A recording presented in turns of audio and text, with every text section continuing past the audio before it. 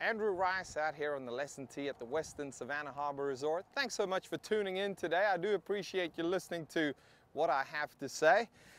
Wanted to talk a little bit about trajectory today. So many golfers, and in particular as it pertains to wedge play, so many golfers that I share with are under the misguided impression that a pitch shot or a wedge shot, in order for it to be good, needs to be high. The best pitchers in the world, the best wedge players in the world will flight their golf ball down. They'll keep it nice and low, and they're doing that via two avenues. The first one is they don't deliver very much loft. They take whatever club they prefer to use and they de-loft the club a little slightly. What that means is that the hands are slightly ahead coming into impact, and I'm talking on their stock, low flighted spinning wedge shots. And secondly, they're creating a lot of friction between the golf ball and the club face.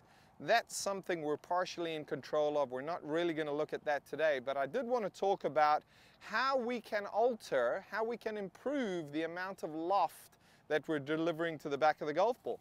And I'm going to speak to two genres of golfers. Those of you out there, and I'm certainly part of this camp, that deliver too little loft. You get the hands too far forward.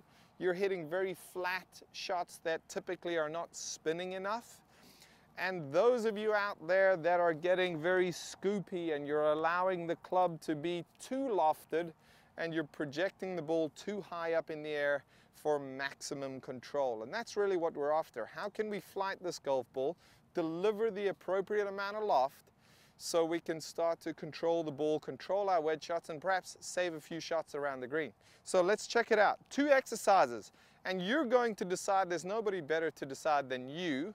If I could see you, I would tell you which one of these you need to get with, but you know well what you do. So first version is for the low ball hitters. And what I'd like for you to do is hit some wedge shots with the ball in line with the tip of your trail shoe. So you've got the ball in line with your back foot, you're set up to this, and you're going, well, I'm a low ball hitter, I'm going to hit this even lower.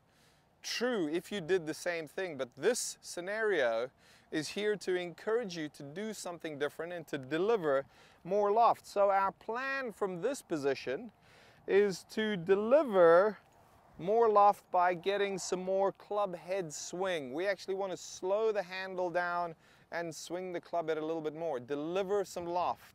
I'm not advocating scooping the ball, but if you're a low ball hitter, you need a little bit more swing in the club head. So the feel here is as follows. Here's a slow motion version for you.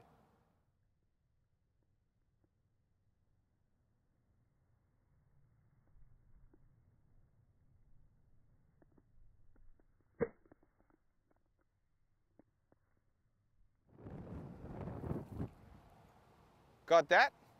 High ball hitters, I want you to do just the opposite. So what I'm going to ask you to do here, high ball hitters, is you're going to set up fairly narrowish stance, just a pitching wedge. I've got a wedge in my hand here, just a wedge.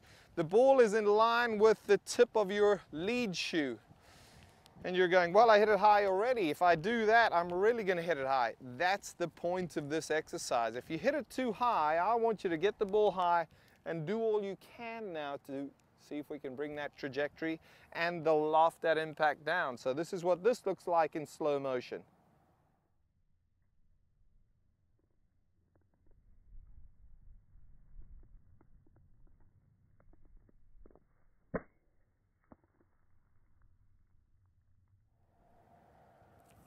And hopefully you can see that quite nicely. What I'm going for is to create a scenario where you're actually encouraged to do the opposite of what your tendency is, because we're just looking to neutralize it and get that good low flighted spinning trajectory where we can really control the ball. And hey, keep in mind, little secret here, this applies to your long game as well. You can practice and do the same thing. I typically hit the ball too low, and I'm sure you've seen in many of my tips, my ball position is way forward. Well, that's because I deliver so little loft, I've got to get it up there. I would do well to practice ball back, creating some more club head swing.